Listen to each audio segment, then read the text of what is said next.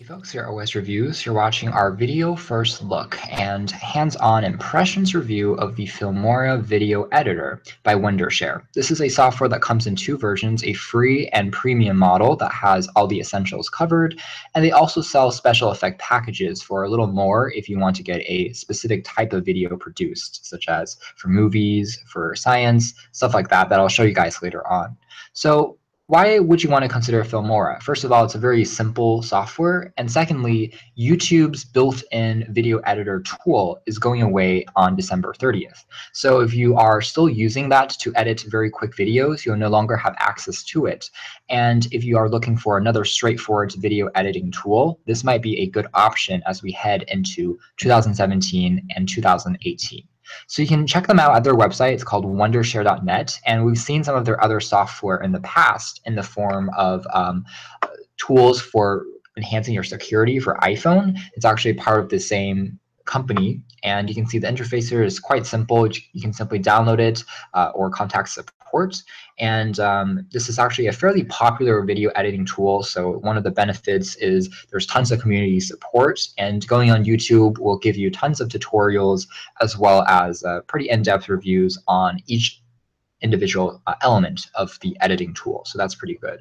It's simple, straightforward, and has a very clean aesthetic, which I'll show you guys later on as well. It allows you to edit your video in addition to share it instantly to social media, save it as various formats, and even gives you more advanced options if you are a more pro user. So taking a look at some other elements here, on the bottom, you'll see that there are also mobile versions for iOS and Android, which you can also get if you just purchase the regular desktop model for Windows or Mac, and that will give you a free download in the mobile version. Now you can see that one downside of the free version is actually there are watermarks, and as a result you'll see that at the bottom of your videos that you produce. There's also some limitations in the free version where certain filters, certain effects, or length of your video will be restricted, and all these things goes away once you register for it. Now one of the downsides of Filmora is it is a little pricey. Not that bad compared to other pro video editing software on the market. Competitors can also be Adobe Photoshop, but you can see that it costs, in terms of licensing, $40 a year, or what I think makes more sense, a lifetime license, which is $60, and you can use it for as many times as you want. There's also multiple license packs that you can buy for corporate or businesses, and if you tap on student/school, you can get a brief discount for downloading the software. So this is what the registration process is like. Tapping on download will give you the software, and then you enter the product key. It takes roughly 10 minutes to completely install, so that's something you need to keep in mind. Now, when it comes to the effects store, this is bonus software on top of the regular Filmora app that you can purchase separately. $30 for a all-in-one software, or you can buy individual packs separately. Filmora has given us a few packs to play around with, which I'll show you guys briefly when we do a demonstration later, but you get an idea here. Blockbuster Set, which gives you film and movie special effects. There's stuff for just for shooting location outdoors. There's some stuff for gaming. So if we tap on one of these and take a closer look, you get all of these special effects, titles, as well as fonts that will enhance the overall effect of your videos, hopefully. So you can kind of scrub ahead, you get an idea of what some of these filters and icons look like that you can pop into your videos in kind of a CGI-like manner. And there's also, again, various different filters to play around with. Obviously, if you want to download all of them, they can get quite expensive. So you really need to take your pick and just get the ones that you want, which, again, is a downside. I do wish that these software packs would be cheaper from Filmora, but that's one of my only cons at the moment. So launching into the software, so first things that you'll note is that like any video editing tool, it requires a mid-tier computer to run smoothly. I would say 4 GB of RAM should be the minimum, and you should have a Core i3 chipset or faster.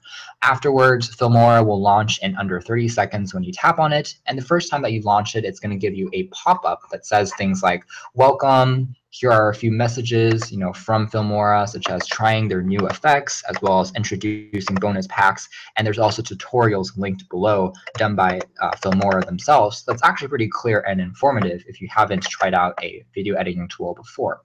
On the top here, you have a bar that gives you all of your status indicators. You can save a file very quickly. You can look at your messages and check out more effects, which just launches into the Filmora Special Effects store. On the left here, you have access to things like file management. You can start a new project. You can load a project. You can import files, and you can also register if you haven't yet for the software. The main part of the screen here is basically just going to be dominated by the files that you drag and drop, either video or sound, and you can stitch them together using various animations and sequences, which are pretty cool. So if we start at the beginning here, we see all these labels for things like media, music, text, credit, transitions, filters, overlays, elements, split screen, and export. So these are basically doing what you would expect. For media, you can open up your file manager on the computer to load up your videos one by one, and they will show up here. You can also drag them directly into this box on the top here, and they will show up. This is a sound file. You see there's a music icon that's showing up as well. And what I'm doing here is for a silent video, I'm stitching it together with a recorded commentary, and that's how I make some of my videos. So you can see that everything is synced up correctly starting at 0, and I can also, make the video start at a later point if I wanted to, trim the video down, and end it at a certain point as well. So it's pretty easy to use. You can kind of see the sound recording as a visualization down below, which is pretty cool.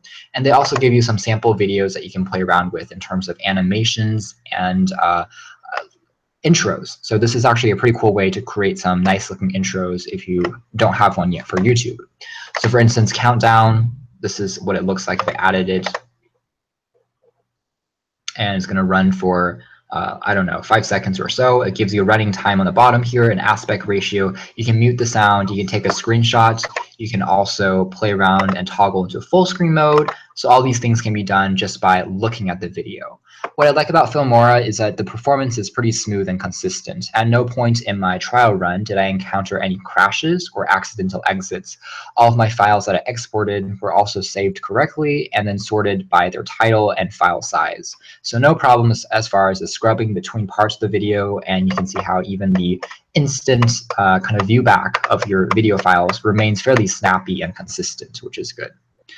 Anyways, if you want to look at this particular transition, I can double tap on it and also play around with things like the contrast. I can make it 3D, play in reverse, slow it down, change the orientation, things like that. And if I wanted to, I can also delete it. Over here, we also have small icons that tells us this is a video file, this is a sound, this is a text, and I can make this visible by showing the track with an eye icon, but I can also make it disappear by having a slash through it just by clicking on it. So there's some extra icons that you can toggle back and forth between. And finally, if we take a look at some of the other things, such as text and credit, this allows you to add, let's say, an end sequence, which I've done already over here. And by the form of the text, you can see thanks for watching. So you just, again, double click on the part that you want to edit, enter the text over here, and you can drag and rearrange it, and the alignment process is done automatically. So the software is incredibly cohesive, and everything just works as expected. I think that's the most impressive thing about Filmora is how simple it is to use, even for first-time video editors. A lot of times you'll have advanced video editing software that is either complicated or, in other cases, too simple, where you might be just doing trimming in one software, and then you have to do the special effects in a second software. Here, everything can be stitched together just in one cohesive package, from the titles, from the transitions, to the special effects, to the trimming, which is, I think, the best part. So here I can also play around with the text style and the animation as well. So no animation versus a fade, stuff like that, and tap on OK when I'm done. The background thing, I can also change the color. So if I want to play the sample from here, mute the sound, you can see this is what the animation looks like after I just clicked on it. So pretty cool, and everything is stitched together as you would want. Finally, going on to transitions, again, this gives you a better idea what some of those are like. This is just a sample one. This is what the blind looks like. Again, you get all the essentials done, and of course, more effects as well that are a bit fancier and could work actually quite well if you are creating images or slideshows, now that I think about it. Filters, different types of colors, you also get plenty of those. So again, the list just goes on, and you can always search by name specifically. They give you a directory on their website, which is simpler to find. overlays, which creates a border or a cropped effect on some of your videos that you can tap on to play. So some of them require a quick download from the web. That may take, again, additional 30 seconds. Elements include kind of CGI type special effects. So this is what I was talking about. I downloaded some of these from the movie pack that they gave me. So we have access to things like lasers. And again, this is part of the paid package that you may pay $30 for to get this done. But again, this is something kind of fun to play around with if you are creating, let's say, a short animated film. And it actually looks relatively convincing, which is good. So here's a blast, and hopefully we'll get an idea of what that part is like. And in addition to the blast or the explosions, you can also play around with bullets, electricity, explosions. Again, this will completely determine and be based on the packages that you buy, but there are a few pre-drawn ones as well, which are for free included with the software. But again, these ones up here, the special effects ones, are from an extra package that they gave us from their effects store. Split screen view allows me to actually view two kind of screens at the same time. So under one, I can view one video. Under two, I can view something completely different. Same thing with all of these different types of filters. So it's actually very interesting, gives you quite a lot of customization. And again, the best thing is that the preview is almost instantaneous. You can start playing it back and accessing the videos without any delay, basically. For export, you can choose a number of different file formats. You can change the resolution all the way to 1080p. And from here, you can save it to a destination and also choose a different type of device that's specially formatted to work better, that's compressed. I can also upload it to YouTube faster by tapping on this. You can sign in. It's going to upload it for you online when you have an internet connection.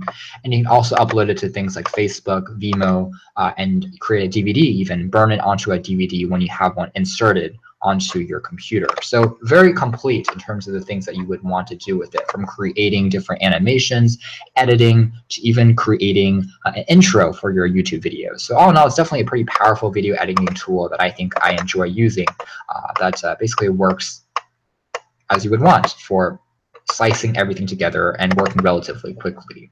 So that's pretty much our hands-on impressions review of Filmora.